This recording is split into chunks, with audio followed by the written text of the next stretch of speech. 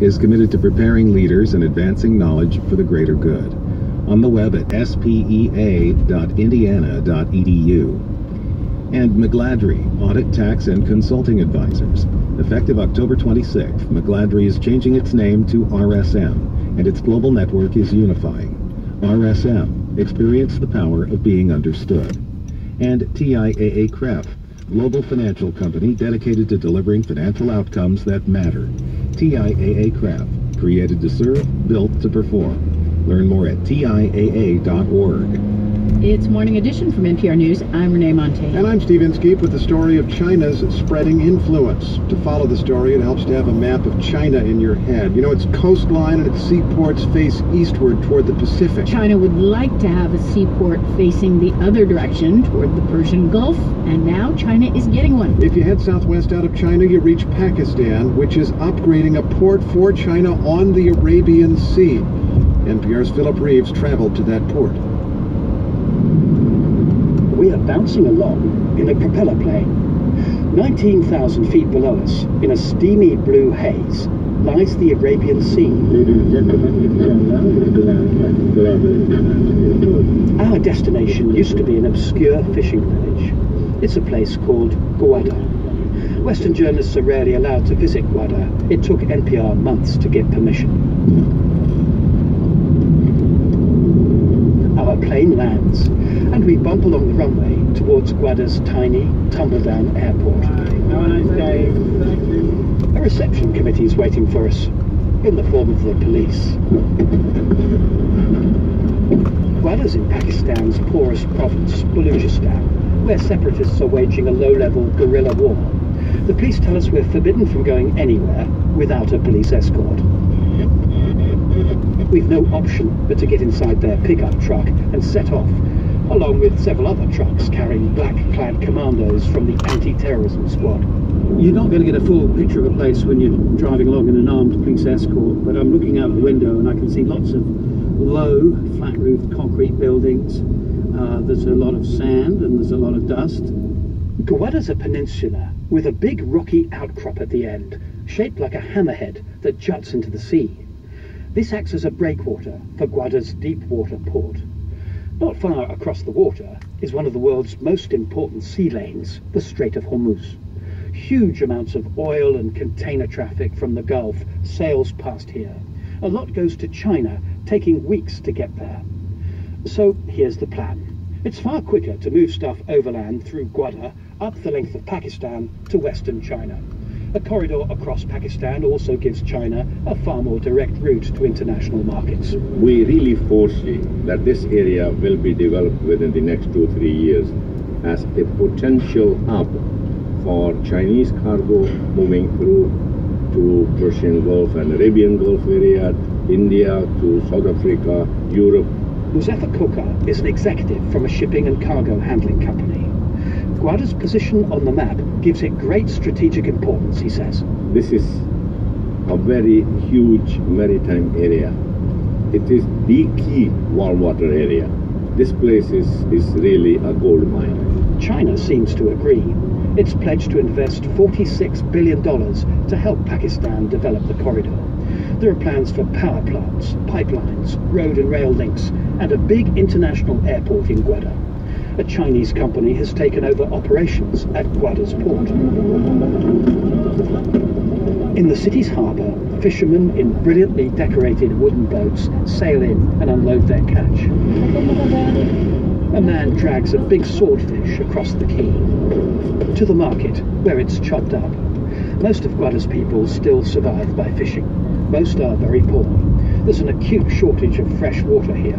For many hours every day, there's no electricity.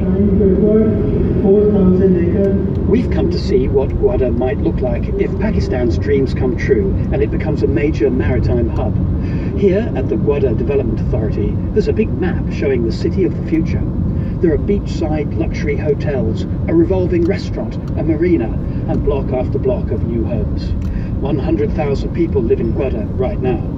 The map envisages a population 17 times that number. At present, Gwadar only has one luxury hotel. Today it has a handful of guests. The Wi-Fi is down because insurgents have sabotaged the network. Hussein Wadila from the Baluchistan National Party has come to the hotel restaurant to meet NPR. Like almost everyone in Gwadar, ethnically he's Baluch. Wadila explains that after decades of poverty and neglect, Baluch people don't trust Pakistan's government. He says they fear being marginalised by Pakistan's other ethnic groups if Gwadar starts booming and people flood in. But Pakistan's blighted by conflict and corruption. And Wadila thinks it'll be a very, very long time before all the grand plans for Gwadar become reality, if at all. Certainly, Gwadar's port has made a slow start under Chinese management. This is 12 months, 365 days, 24-hour, open port. Are you doing a lot of business at the moment? Not at all. Not. We are doing very less business because of the lack of infrastructure. Dostane Khan Jamaldini is chairman of the Gwadar Port Authority. He says the port's only handling a couple of ships a month right now, but that'll change. There's a reason, he says, he's made 15 trips to China in the last 2 years. These visits are not just sightseeing. So these visits are serious engagements. We sit together, we discuss, we brainstorm. And this China-Pakistan Economic Corridor is just not a slogan or a piece of paper. So you believe this is going to happen? You believe? Yeah, definitely the level of engagement that I see, it gives me surety that this is going to happen. Yes, sir. Yes. Jamaldini does have one big caveat. He says ultimately, for that corridor to succeed, there'll need to be peace next door in Afghanistan. Whatever is cooking inside Afghanistan, the first spillover comes to Pakistan. All will depend on the peace in Afghanistan. But the Afghan conflict is getting worse. Peace in this region seems a long way off. That doesn't dampen the optimism of some. The first people to spot a place on the rise are Pakistan's property investors. Gwadar has caught the eye of Niaz Akhtar, a retired army captain. I believe the interest of China in Gwadar is tremendous. Akhtar's flown in to hunt for bargains. He's only been in town a couple of days, but he says he's already reaping rewards. Yes, I've made 2 deals and I've earned tremendous profits. It's very lucrative. Philip Reeves, NPR News, Gwadar. You hear every corner of the world on Morning Edition from NPR News. That couldn't possibly be truer. I'm Pat Finn, and that was quite the report. China and Pakistan. How interesting. Our fall fundraising campaign is right now, and listener support helps keep your favorite programs like Morning Edition and those fabulous reports from, as Steve Inskeep said, all corners of the world on the radio. And we are asking for your contribution right now. The best way to give is to become a sustaining member. It's easy for you, and it's certainly easy for us, but it just takes 2 minutes of your time to set up your ongoing monthly contribution. $5, $10, $100 a month, whatever it is you can contribute. We warmly welcome your one-time contribution if that's the way you'd like to do it, $60, $120, whatever. But go online, kpbs.org, or choose to give us a call, 1-800-576-5727. 1-800-576-KPBS is the phone number to call, or you can join us online at kpbs.org. Pretty easy to do there. You just look for that big Give Now button and you can become a member that way. We do have a goal this hour. Our goal is to raise $15,000 by 9 o'clock this morning, which is about 22 minutes away.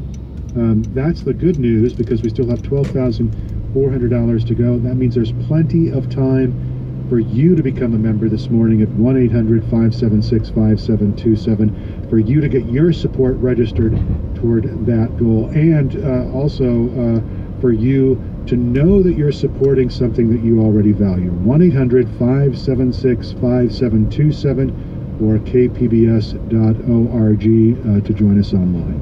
And if you haven't given yet, Eric, or people out there have not given yet, there is no better time than right now, because... 12,000 to go. Oh, great. Because we have a special giveaway. It's a VIP package to see Garrison Keillor's farewell tour with the Prairie Home Companion which is coming to the San Diego Civic Theater January 23rd. And this VIP package includes